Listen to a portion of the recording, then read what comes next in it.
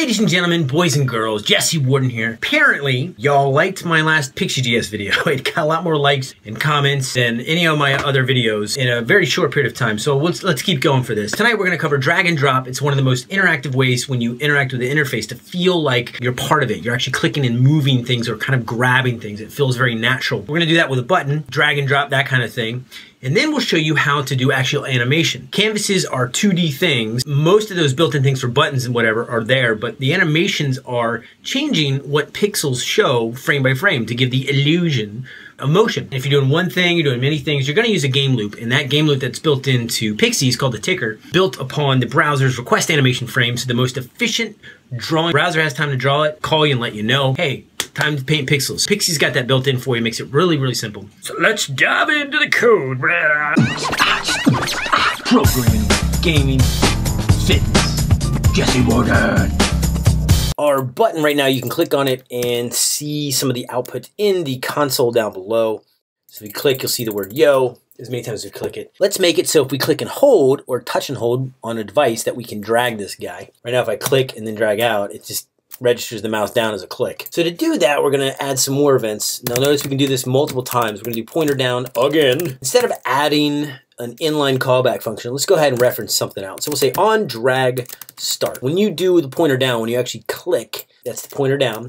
It'll handle both the touch down and the mouse click down. Notice how it kind of returns itself here. So we can just do a dot on and do yet another event, which is kind of a nice convenient way to just dot, dot, dot, pointer up on drag end. When you lift up your mouse, it's over. We are done dragging. There's another one that comes up in strange situations, which are cray. So we're gonna cover that one with the exact same thing. It's pointer up outside on drag end. We're gonna use the same function for both of these. If you let go of your mouse or you let go accidentally outside. And the last one is while you're moving your pointer. If your mouse is moving around, what's going down? What's gonna happen? If we're moving it, we're gonna say pointer move and call on drag move. We're gonna need some state for this, so we're not gonna write any pure functions. We're just gonna make it work. Before we do these, let's go ahead and define these functions up here. We'll say const on drag start. On drag start, just like a lot of other interactive events, gets events. So if you click on mouses, you do keyboard kind of things, Pixi will give you an event. It gives you special events though. They're not just normal browser events. They actually give you some nice metadata on it that has to do with Pixi. Because again, these are things inside of a canvas. You don't have the normal DOM chain of events bubbling up. They kind of emulate that for you in a wonderful way. You still kind of get the same interaction model of clicking on things and the mouse bubbling up, but not exactly the same. So our button, we need to store some data. This data that comes with the event, it tells you things about where it is, where your mouse is, and things like that. So we're gonna use that to do some pointer math. Pointer being X and Y location. We're also gonna set a flag and say, hey, we clicked on this thing. We're dragging. Dragging is true. So when I say flag, I just mean Boolean. We click down, we're dragging, we're gonna turn it off when the drag ends. So when drag end, man, I can't spell tonight. I can't spell ever. Running joke, folks. Except it's not funny, it's sad. So when we're done, we're gonna go ahead and delete that data, and we're gonna set that dragging equal to false because we don't need it to be true anymore. When you click down, it starts, and it gets the data and captures it. It says, all right, we're dragging. When you let go, it deletes it. It says, all right, we've stopped dragging. The main dude who needs this is the move. He's the one who kind of animates the button going around.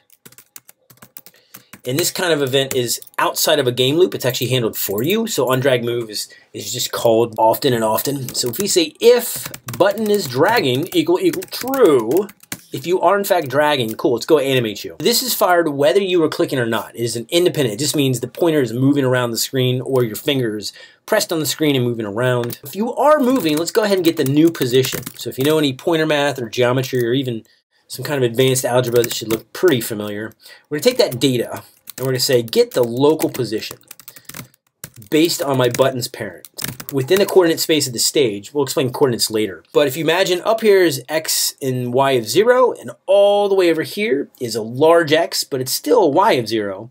And then positive Y is actually down. So down here would be 999 X and 999 Y. Yeah. Yes. 999. I think this way is positive for both numbers, and this way is down to 0. And if I were to go off screen, it'd be negative. It's kind of a cheap way to hide things, is to do negative. Now that we got a new position that's based on our mouse, where's our mouse going? We're going to set the button to that X and Y position.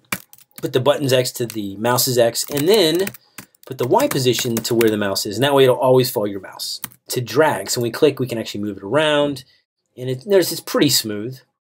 Not bad. If we let go, it stops being dragged. We can click over here and drag, nothing happens, but it's all by here. And notice that we're also allowed to have 2 pointer downs. So we still got our original click down, but we can also do different functionality for the drag start, which is kind of nice to have multiple callbacks. Now, the last thing we want to do is deal with the game loop. Pixi gives you kind of a game loop of generic ticker instead of like the drag move, which is built in, that you can do all kinds of stuff. And it gives you the delta of how much time has passed since the last time it called. And that way you can guarantee no matter what device, a really fast one or a really slow one, that your game always runs at the same frame rate. Might not draw as pretty on slower devices. It might only draw once or twice per frame, but your time will allow you to do accurate game math. If your button is in fact dragging, right, you've clicked down, rotate it. So we'll say rotation is 10% of whatever the delta is. So this will constantly increase because the time constantly increases over time. Hit save. Now when you drag it, spin sugar. Now notice how it's in the middle here. Watch what happens when I click out here. Notice how the mouse is outside. That is why we need mouse outside. So that, ladies and gentlemen, is how you use the game loop in Pixi and drag and drop using the pointer events.